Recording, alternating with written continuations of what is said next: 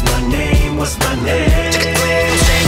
Sometimes I wonder what the old me would say. He'd probably say that everything is gay. Today is gay. Very creative way to get away with saying something controversial because what's up everybody? And I gotta say it's a fantabulous day here on the Strawhat Show. Because my man, Slim Shady, is back. The GOAT. The GOAT. Eminem, the GOAT, is back in action. You know, Eminem does what he does lately and just randomly releases something without any type of promo because we all know he doesn't need it. Nope. Whether he's the old Slim Shady, the new Slim Shady, I am always excited for an Eminem drop because I know that I'm always going to get the top tier when it comes to lyrical ability, rapping, or I'm just going to get something unique and totally something that is different in whatever ecosystem or environment hip-hop is in. He's always going to do his own thing, and I appreciate that about him. I like to think about it as no matter what type of vibe Eminem's giving us, he's always giving us the Eminem version of it, which is always something that is completely different than what everybody else is doing. Oh, by the way, guys, we just dropped a new song called La-Di-Da. Check it out, because you might like it. Let's get right into this. Let's get right into it. This is Eminem Houdini. Houdini. Official music video. Let's do it. Hey, it's Paul. I was listening to the album. Good fucking luck. You're on your own. Classic. You seen the Shameless Got a problem. Check this out.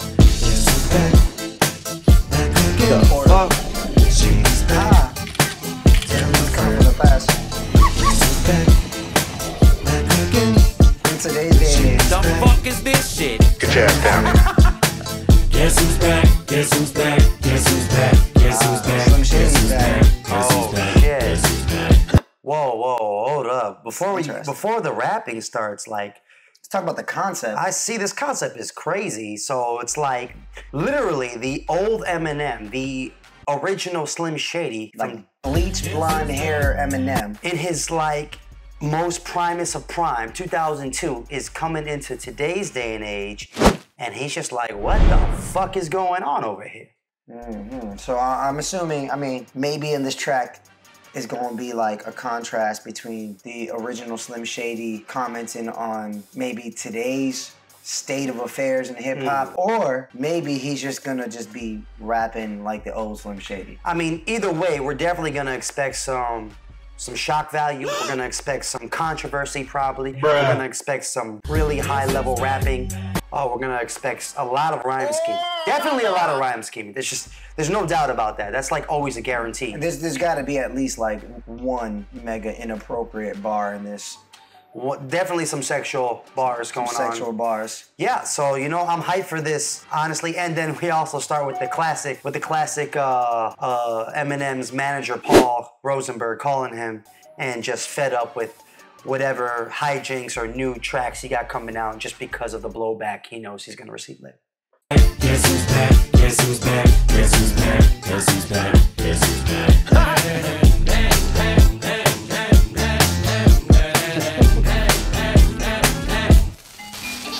Well, look what the stork brung. Little baby devil with the forked tongue. And it's sticking out, yeah, like a sore thumb. With a forehead that it grew horns from. Still a white jerk. Pulling up in a Chrysler to the cypher with the flex perks and a Bud Light shirt. Lyrical technician and electrician. Y'all light work. And I don't gotta play pretend. It's you I make believe. And you know I'm here to stay, cause me, if I was to ever take a leave, it would be aspirin to break a feed. If I was to ask for Megan D Stallion, if she would collab with me, would I really have a shot at her feet? I don't know, but I'm glad to be back like Abraham. Okay. Oh my God. Okay. You know, this is quite a bit of a challenge because like I gotta hone in on his. You always gotta hone in on his words, even though he's pretty straightforward with the things he says. His technique is not straightforward. Yeah, and then there's just a super cool video that the we're paying visuals. attention to. How about this? I'll talk about the visual. You want to talk about the bars? Yeah, we could do that. There's two of us. Why not? Yeah. So let me talk about the visual real quick. We'll rewind it if we need to for the bars, and then we can break it down. All right. So visual super cool. You got like the old Slim Shady or Eminem, and then there's the new Eminem, and they're both looking at each other in some sort of parking lot looking at each other, and it's kind of funny because you got the old Eminem doing a backspin, which is a b-boy move, right? Like he's battling the new Eminem, which we appreciate because we're b-boys, right? So for those of you that are new to our channel, we're the twin breakdancing rappers from NYC. So it's pretty cool to see Eminem busting some moves. I didn't even know he could do that, right? The video is very obviously reminiscent of all his older videos. You got like the comic book strip moments, you know what I mean? What are those called? Panels. You got the comic book panels, you know what I mean? From like the Without Me video. You got all the people like Eminem's associated with, artists that he signed. You got 50 Cent, Dr. Dre. You got that new kid he signed, the Filipino cat. Oh, he was there? Easy Mill. Yeah. You got him there. You got that other dude, what's his name? That other dude that he signed that looks like Mal's Monday. You know what I'm talking about? Him and Mouse have a song together. Really? Yeah, anyways. What's up, everybody? We just wanted to take the time out to say thanks for watching the reaction. We also wanted to take the time out to introduce you to who we are and what we do. We're Strawhat Dynasty, a twin breakdancing rap duo from NYC. We've worked years now in cultivating our ability to make quality music videos, breakdancing, and overall entertaining. We pour everything we have into every song, every video, in order to provide you with the best entertainment experience possible. So if you would take the time to check out some of our original music, our content, and follow us on all platforms, we would super appreciate it. We're just two brothers following our dreams, and we appreciate your support as you join us on this life journey. Thanks so much. Now back to the reaction. You got a bunch of people, you got Snoop Dogg, you got all these people he's associated with in the comic book panels doing their thing, right? And then you got him just like being super goofy, waking up in bed with two like clearly like older women, you know, who are not your typical form of beauty. They're just like older women who are, it's just funny. It's just meant to laugh. It's goofy. You know what I'm saying? Yeah. And I love what's going on here. Let's listen for the bars. Guess who's back? Guess who's back? Guess who's back? Guess who's back? Guess who's back? Guess who's back?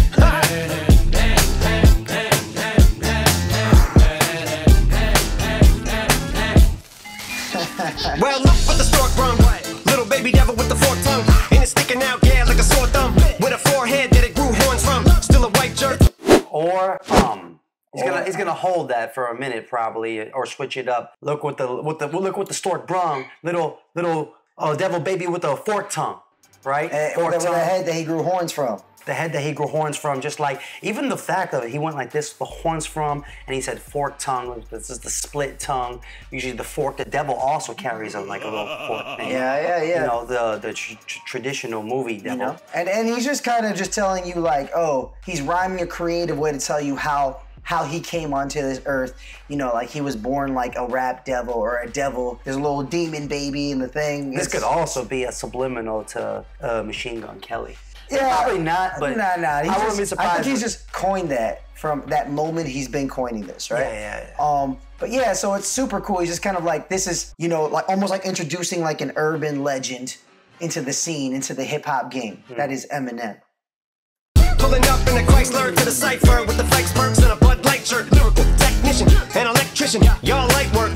And I don't gotta play pretend, it's you I make believe. And you know I'm here to stay, cause me, if I was to ever take a leave, it would be aspirin to break a feed. If I was to ask for Megan D Stallion, if she would collab with me, would I really have a shot at her feet? I don't know, but I'm glad to be back like I don't even know, bro. You know, he's just saying a bunch of funny things, you know what I mean? I like that last part. Would I have a shot at a feature with Meg Thee Stallion? That could have also been a sexual reference. Like, do I have a shot at her because you got him like humping the air? And I think he's just saying like the old Slim Shady in this new world, how would that operate? Would that even work? You know what I mean? Okay. Like, would it work? You know, and we all know that in today's society, it probably wouldn't work. You know what I mean? But he's so cemented in who he is and his brand that he can just kind of just do what he wants and get away with it because thank God, like, he started when he did. He's got so many fans and he's so up there in influence that all you snowflakes, shout out to Tom McDonald, y'all can't cancel this guy because he's just the man and he's just gonna exercise his right for freedom of speech, you know what I mean? And just to make the music he wants to make. Abracadabra. I'm about to reach in my back, bro. Abracadabra.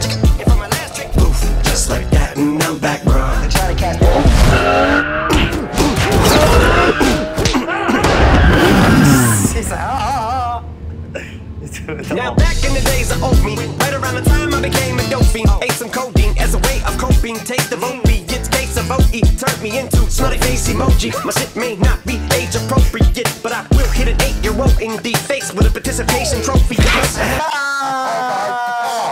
This motherfucker, okay. So he was like back in the age of codeine, like just basically saying back when I was doing this to for coping, I'm sorry, the old Slim Shady. The rhyme scheming is just crazy on this one, right? Back when I was the old Slim Shady doing drugs or whatever. That was me back in the day. I love this line. He's saying, I may say some things that aren't age appropriate, right? Begging age appropriate, and then he continues like with the bar from connecting the words, and then he's like, I'll still hit an 8-year-old in the face with a participation trophy. And that's hilarious because he's really playing on the new world we live in and kind of like incorporating that into the themes of his rhymes, you know, because in this new day and age, it's like everyone's super sensitive and they talk about just giving trophies just for the sake of giving trophies, participation trophies, and him just pulling that shock factor. Like, I'm gonna hit an 8-year-old with a trophy. That's pretty Slim Shady to me. You know, and it's a participation trophy. It's kind of hilarious to me. And then the visual, thinking about like him actually hitting it. Actually, he does the visual right there. Let's watch that. That shit was fucking funny as fuck. Take the vote, it's case of vote, turned me into smiley face emoji.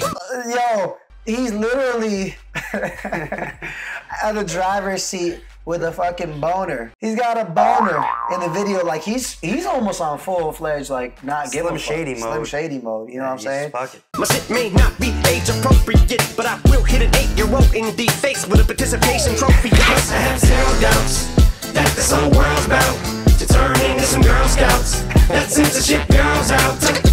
So when I started this verse, it did start off lighthearted at first, but it feels like I'm targeted. Mind-boggling how my profit is skyrocketed. Look what I pocketed. Yeah, the shit is just like y'all have been like jogging in. I've been running at full speed, and that's why I'm ahead like my noggin. I'm the fight y'all get in when you debate who the best, but I'm ahead like my noggin. I'm ahead like my noggin, and then he's continuing to say like when my head is, he's gonna say what his noggin's doing here on this line. I paused it before he said it, but just the idea, I'm ahead, because we have the word ahead. I'm ahead like my noggin in, like probably saying his head in like some type of race or something. That's what I'm guessing, but just the wordplay here is fucking crazy, yo. And they're just he's just setting it up like, in this new world, in this new sensitive world, I can see everyone's gonna turn into Girl Scouts. That was hilarious. That was hilarious. That was sexist. It was awesome, honestly. I'm not saying sexism is awesome, but I'm just saying Slim Shady's awesome. Like his ability that he doesn't give a fuck. It's just on full display here. I love it. It's very reminiscent of Without Me flows. It's like a more modern day Without Me. He's just really going off right now.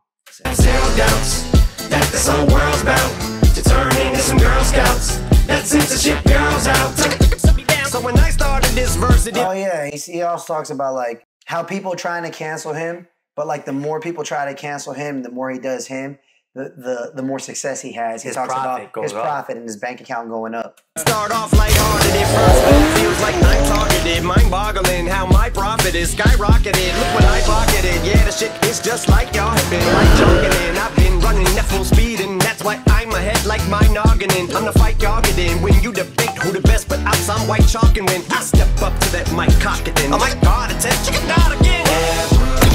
I'm in the debate for that fight that you're in always about who the best is. You know what I'm saying? So it's like, it's funny because a lot of people try to shit on Eminem like he's not the greatest, or like he's not in the discussion to be one of the greatest, but he's always in the discussion. He's to be always one of in the greatest. discussion. I mean, you know what I mean? You may not, even if you don't put him at your greatest, he's definitely in the discussion. If you don't believe that, you're just hating on him because he's a white man who's dominated a predominantly black genre, right? Sure. Or you're super young and you just don't really know the history of hip hop, which is fine because you're super young. I mean, your top five's probably got like, I don't know. No, it's probably got Drake in it. Oh, no, not even. Even like super young kids, their top five's probably got like Trippie Redd, Juice WRLD, I mean, you know. Not for me. You know, Lil Yachty. Not for me. Can't do it. You know, these guys, you know what I mean? They do their thing, respect to them. Not for me. Not for me. Not for me. Yeah. But yeah, anyways. Shady must be stopped. can win. I step up to that mic, cock it in. Oh my God, it's a chicken out again. Abracadabra. And for my last trick, Recreating All these iconic scenes. And like the thing is so funny because he's recreating it, but like He's older now. he's older now, so it's harder for him to do what he was doing before. It's just a great metaphor within just the video. Abracadabra. and for my last trick, I'm about to reach in my back, bruh. Which is my Abracadabra. bag of tricks. and for my last trick, Poof, just like that, and I'm back, bruh. break it down.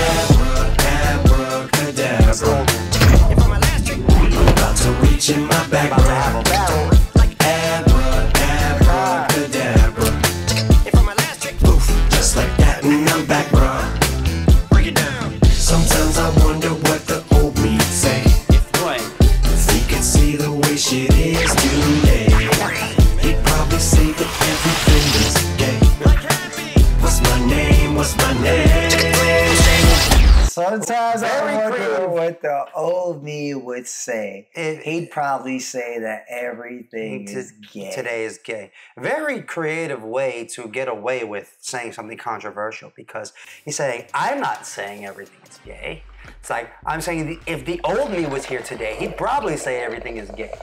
You know what I mean? And probably not in a literal sense of things being gay, but back then, people used to use the word gay like, you know, that's stupid or that's whack. Right? I'm not saying that. I'm just saying back then, that's how it used to be said. Giving you all some context. Some context. That's it. That's it. Context, and We're I not don't- here to get into any political discussions or any of that, so. No, this is too much of a fun song to get into that Exactly. shit. But if you want to put your opinion down, feel free to do it in the comments. Also, you can tell us in the comments, what was your favorite 2002 Prime Slim Shady song? Let us know. Or even more detailed, what was your favorite, most shocking Eminem line out of his whole discography? Please flood the comments down below with some of your favorite shocking Slim Shady lines. And I gotta say, I love this battle visual going on. They got the old school, like, anime fucking lines in the background streak going on. About to show down one after another. He's chasing the old Slim Shady. And can we just give it up for Eminem just genetically just being able to always pull off younger versions of himself in these videos? Like, Yes, yes. all he has to do is shave. Like, this man is like a vampire. I swear. Yeah, he's aging pretty well, I would say, you know what I mean? And there's a lot of onomatopoeia going on in this video. A lot of boom, bam, bah. Giving that comic book vibe. Let's keep watching. What's my name? What's my name? He said he would say this world is gay and that he stuck an ad-lib. Like happy! Yo, this is super slick because Slim Shady is just a playful, I don't give a fuck playful mother. He'll say something extreme and then follow it up with something lighthearted to make the extreme thing not as bad like he just did right now. Yeah, but he was also saying like happy just to kind of Just to be like kind of like a prick to the listener. be like a dick, like sarcastic about it. Yeah, he's like, yeah, you know, I'm not saying it's gay because it's gay. I'm saying it's gay because it's happy. That's the original meaning of gay. Yeah, yeah, but like, you know, even though he doesn't really mean that.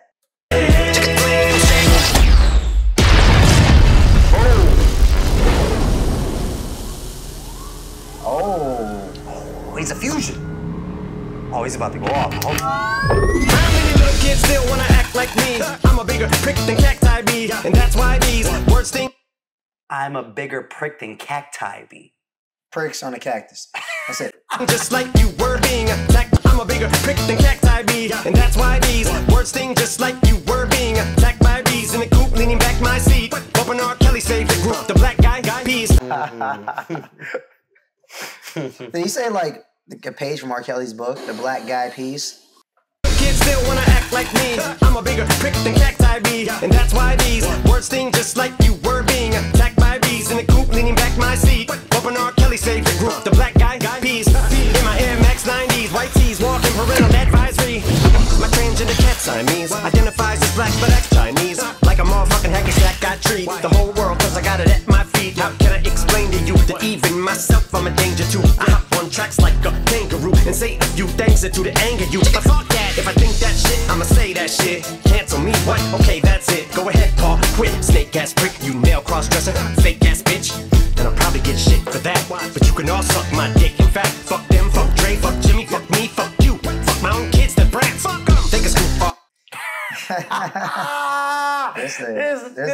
God, it's crazy. He said, fuck everybody. He said, fuck Jimmy IV. Fuck Dr. Dre. Fuck Dr. Dre. He said, fuck my own kids. They're brats. And he put his kids on FaceTime and literally flipped off his kids. He said, I don't give a fuck. Y'all want to cancel me? Fuck you. I'll probably get shit for that. And then he had a picture of them of when he was like cross-dressing as Britney Spears, and I think it was his mom. I don't know. He said, Paul, you're a cross-dresser, but I'll probably get shit for that line. That's what he said. He called his manager a cross-dresser. He also, let's talk about the Black Eyed Peas line. I like that part. Yeah. He said something like R. Kelly's favorite group, the Black Eyed Peas.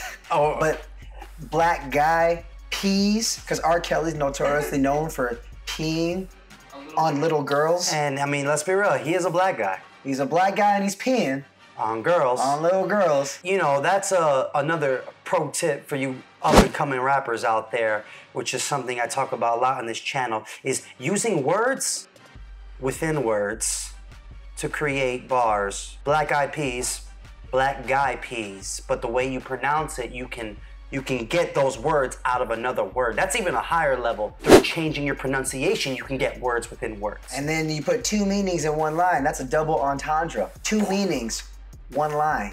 Crazy. Crazy shit going on. Only Eminem could do that. Eminem. In such a playful way. Yes. I like it. Fuck them, fuck Dre, fuck Jimmy, fuck me, fuck you. Fuck my own kids, they're brats. Fuck them. Take a scoop off, them and you off. You too, Paul. Got two balls, biggest blue paws. What you thought you saw ain't what you saw. Cause you're never gonna see me caught sleeping. See the kidnapping, never did happen. Like Sherry Papini, Harry Houdini. I vanish into the thin air as I'm leaving like... Trust me, I'm a great driver. Don't worry, I just got my license back. I'm about to reach in my back. Abracadabra. Just like that, and I'm back, bro.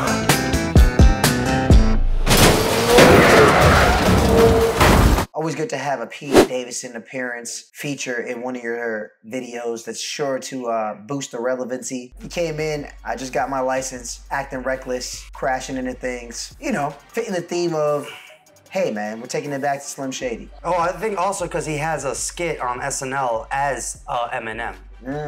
So because he has that skit, it's just the relevancy is there. They brought him back. Two silicon boys were talking outside. Okay. Easter eggs galore. A bunch of Easter eggs in this video, actually. Like all the Slim Shadys together. And then his influence is spreading so much, people are turning into him everywhere. Just like back in the day. Eminem's Houdini. I liked it.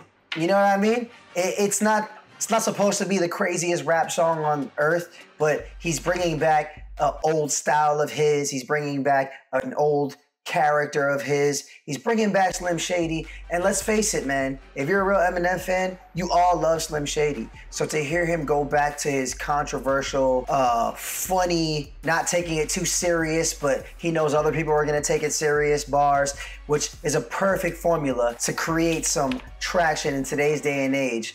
Especially for Eminem, because he's uncancelable. You can't cancel him. You can't cancel him. Exactly. So he can just say whatever he wants, and off the controversy, it's just gonna explode. I enjoyed Houdini. It made me very happy. So many laughs going on. The fact that he's able to be so silly and playful, simple and straightforward, but exercise these extremely difficult and high-level rap techniques all at the same time, just further cements why Eminem is either the GOAT or in the discussion to being the GOAT.